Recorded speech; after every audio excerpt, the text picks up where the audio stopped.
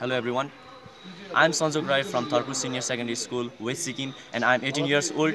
And today, through this video, I want to share my views, opinions, or you can say ideas about arresting corruption through zero tolerance policy. So, my friends, first of all, what is zero tolerance policy? Firstly, before proceeding forward, I would like to make you clear about zero tolerance policy. So, actually, it is a policy which imposes strict punishment rules for a stated law. And its whole aim is to remove unwanted practices like corruption in India. So, talking about zero tolerance policy, yes, we got to know that it punishes the corrupted people. It gives punishment to them. But my question is, how will we distinguish between a corrupted and a non-corrupted people in such a huge country like India? How will we distinguish between them? And we cannot directly go and catch someone and say, hey, you are corrupted. We cannot directly go and arrest someone and say, you are corrupted, you must be punished. We cannot do like this. We cannot do so. So this is one, I think this is one problem with this act, with this policy. And the thing is that our Narendra Modi, Prime Minister, he has a good idea. He wants to make our country corruption-free country. But one problem is that our country, there are many people in our country under him, like MLAs, MPs, state governments. They don't have the same thinking as that of Modiji's. Their mindset is not like that of Modiji's. They have their own thinking,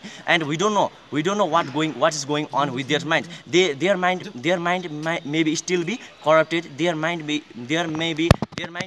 still be corrupt thinking. They may still have corrupt thinking. So we need to take care about these things. Then only our India can be a corruption free country, and then only our India can be a developed country in future. And then only the dreams of our freedom fighters can be achieved. Then only the dreams of our Modiji can be achieved. And in my opinion, what I think is that whether you guys like it or not, but what I think is that, in my opinion, a new technology must be introduced as soon as possible to stop corruption in India, instead of introducing new laws and policies. So in India, due to corruption, many people are lying here and there. They are forced to beg in the streets. They are forced to sleep in the streets, and some people, they are sleeping in beds made of roses. Some people are running day and night just to earn few money for food, for having food 3 times a day. But some people, they are